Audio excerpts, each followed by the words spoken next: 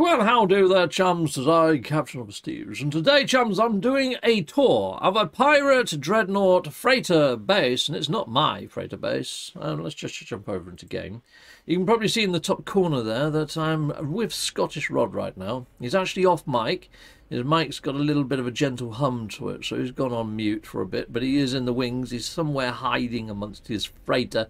We might accidentally bump into him as we do a tour, but looking out this window here and seeing this array of cannons and things flanking the actual pirate dreadnought is the main reason why I would love to have a pirate dreadnought base of my own, and I will do on my PC experimental save, but it's going to be a long time before I build anything as majestic and as awesome as this. So straight from the bridge, you go straight into here. There's this lovely sort of command area here where he can send out all of his frigates. There's a few sort of like refining machines and bits and bobs to the left and to the right, which is pretty lovely. But heading out into here is like the main courtyard. I mean, look at this. He's got freaking kiosks and all sorts of stuff. Over in this corner, he's got like a little barista or something going on. He's got these little 4 things on the counter. And he did mention that there was some sort of joke linked to this with the 2 Ronnies, but I never really watched the 2 Ronnies. But there's a fork over there and 4 candles or something. Yeah, you'll probably get the joke if you're old enough. And then you got this big sign over here.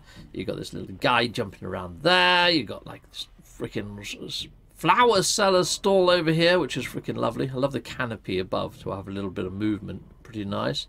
There's another little store sort of like area over here for like bags of salt or whatever this is. I'm not too sure what's going on here, but pretty darn lovely. I wish they had fixed these gecks and actually make them sound like they're gecks rather than all sounding like Viking. It's the main reason I don't use them, but they do add a certain sort of ambience, don't they, really?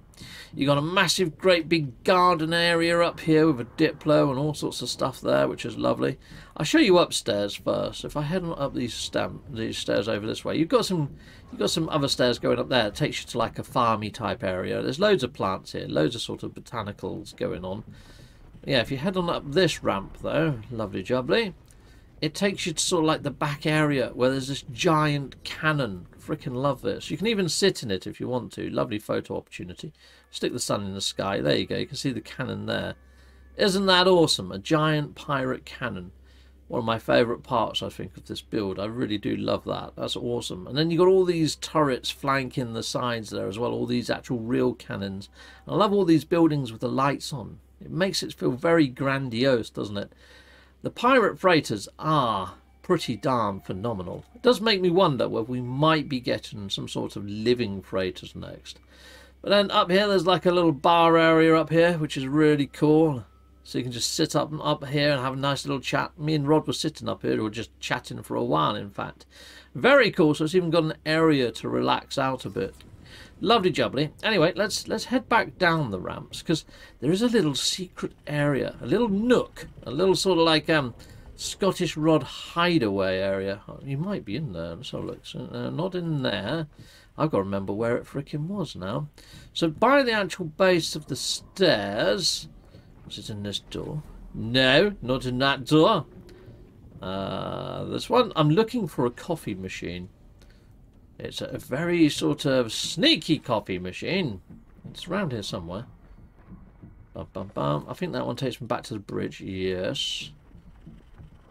Oh, where is it?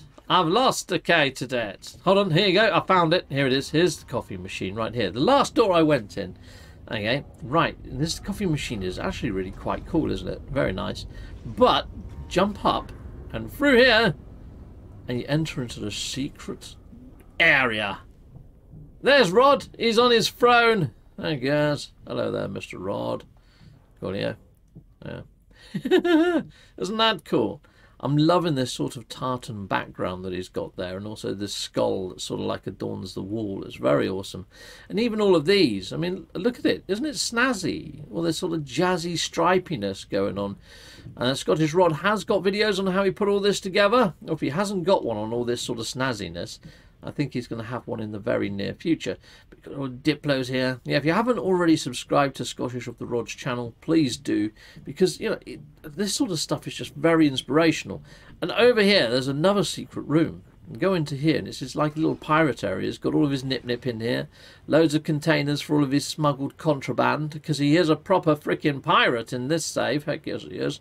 And this is the sort of thing that I do want to do a little bit more of inside of my PC experimental save, is to be more of a pirate, embrace the pirate lifestyle.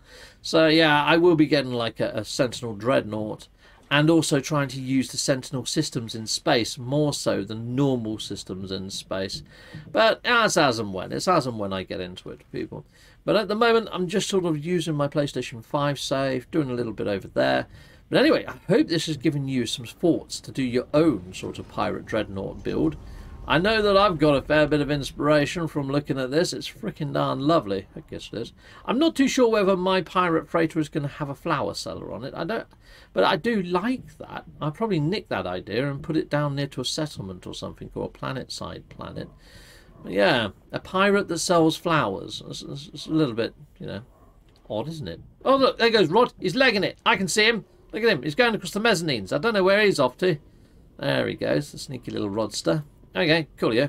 Anyway, people, I think I'm going to end off there. Hopefully that's given you food for thought. Salutamondo, peeps, and cheery bye. Actually, I'll just jump over to the screen for a second. So, what else have I got coming to my channel? Oh, got Dragon's Dogma in March 22nd. I'm going to be playing the old Dragon's Dogma, which hopefully you're going to join me for that. But hopefully, in between now and then, I'll be hitting up my PC experimental save, trying to get my character somewhat established on that save. But I'm not looking forward to doing all the Atlas words all over again. No. Or learning all the languages, for that matter. There's a few things inside of No Man's Sky that I really do hope they gamify and make a little less sort of yawning-juicing inside of the next updates. I was talking to Scottish Rod earlier, and he was saying that he feels that there might be a galactic reset on the cards, perhaps even this year.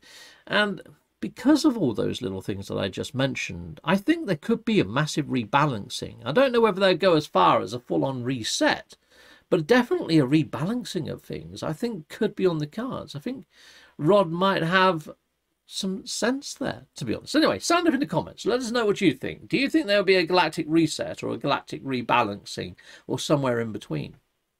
Cheery bye.